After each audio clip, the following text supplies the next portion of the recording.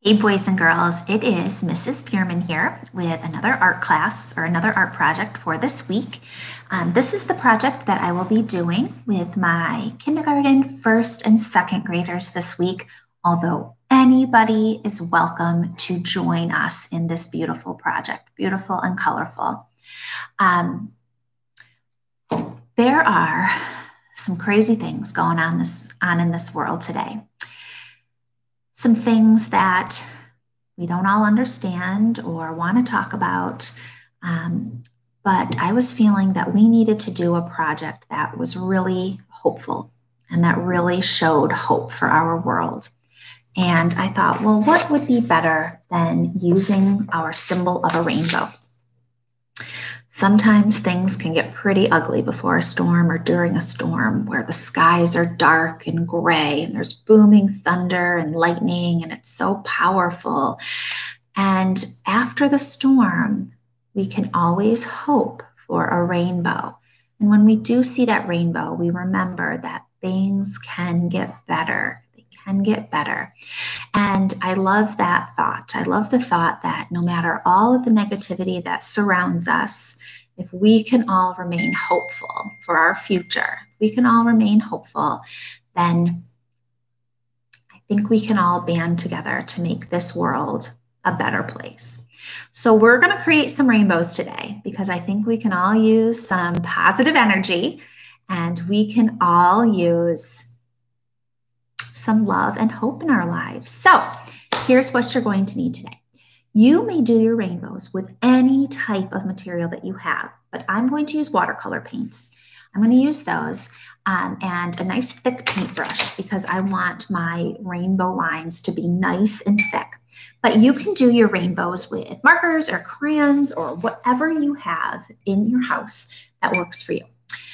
You'll also want something to add black with in our negative spaces. So I used a black marker, and you're welcome to use that too, but you can also use a black crayon. You can also use black paint.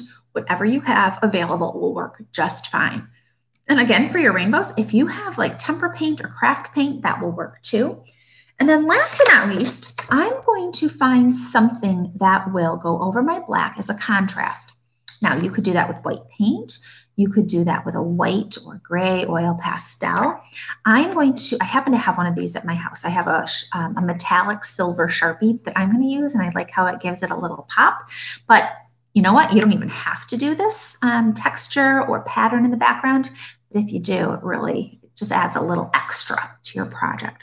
Okay, so we're going to get started. This is a little bit of a review for a lot of you, rainbow order or color wheel order. But you know what? You're going to need it for the rest of your life. The color wheel is one of the most important things and most popular things in the art room. So when you get started, you can turn your paper any which way that you want to.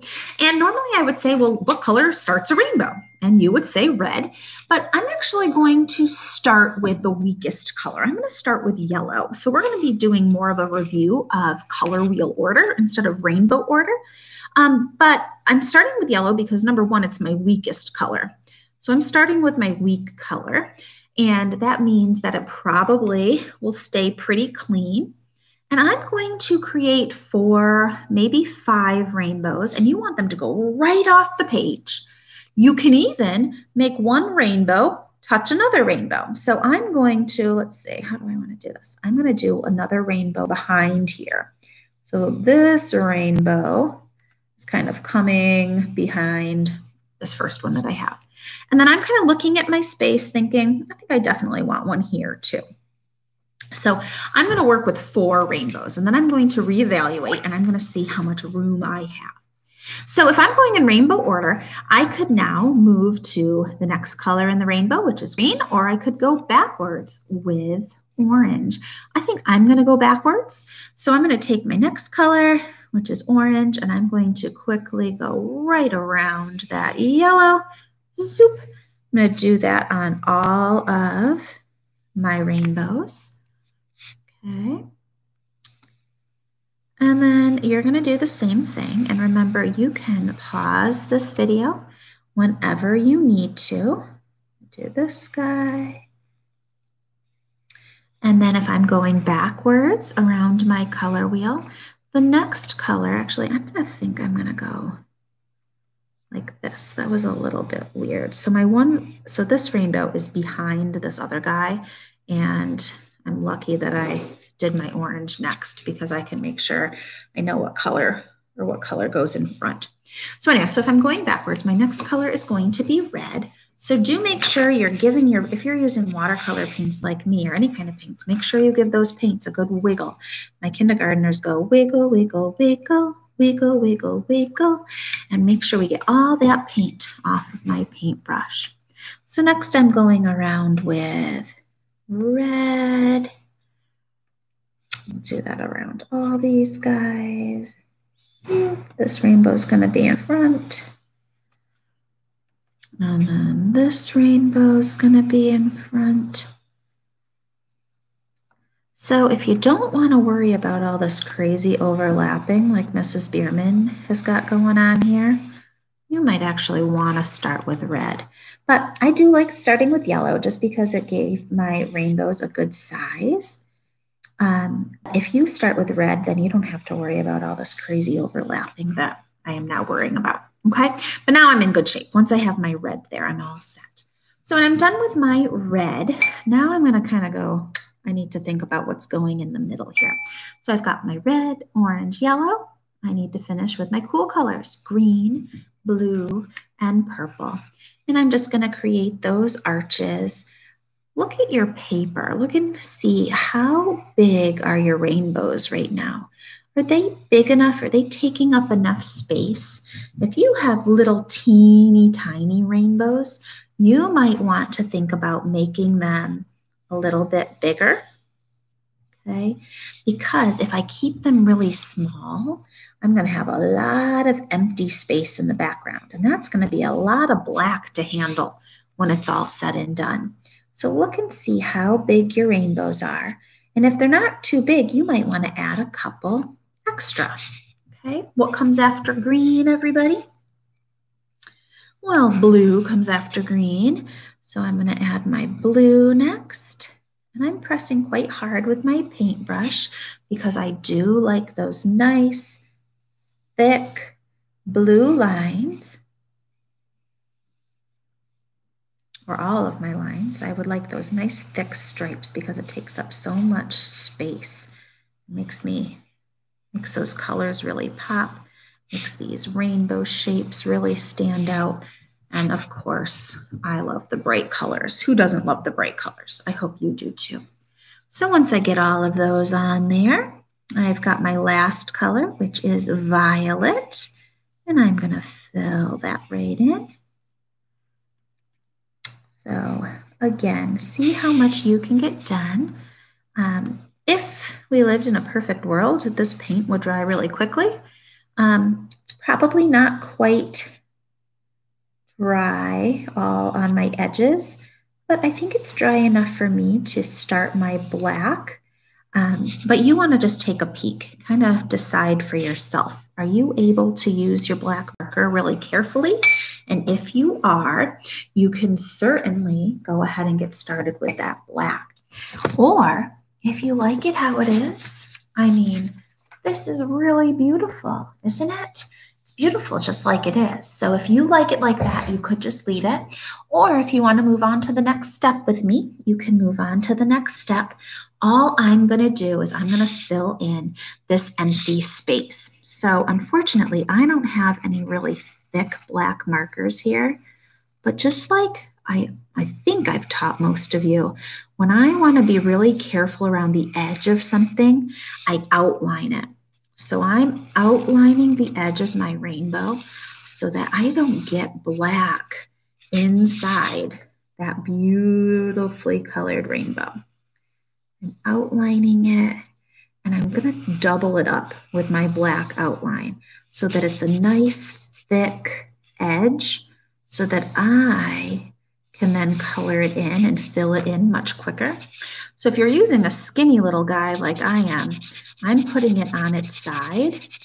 And I don't know how well you can see my wrist. Watch my wrist. I don't even lift my hand up off the paper. I'm just going all in one direction. trying really hard to fill in all of the white spots. I'm going to just fill in this one section, and then you guys don't need to see me sit here and see me fill in all the rest. I haven't quite figured out on this YouTube Live how to fast forward sections.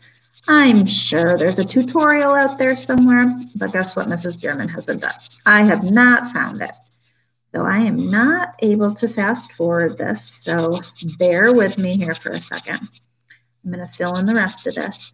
Make sure if you're using Sharpie or any kind of marker or paint, hopefully you have a messy mat underneath you or a placemat underneath you, so you're not getting any of this color on your table. I would certainly not want you to get permanent marker on this table or anybody's table. So please put down a messy mat or a placemat underneath you. So once you get all of this section filled in, you're going to echo the line of your rainbow. And what's the line of your rainbow? It's an arch or an upside down U shape. So I'm going to take my contrasting color, either white or silver, and I'm going to create some arches in my contrasting color. And I'm going pretty slow so that I have evenly spaced lines. And I can go and add more in a different direction.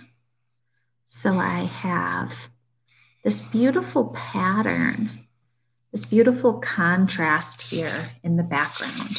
Now you can also add more so that they are looking like they're overlapping, but remember, don't cross a line.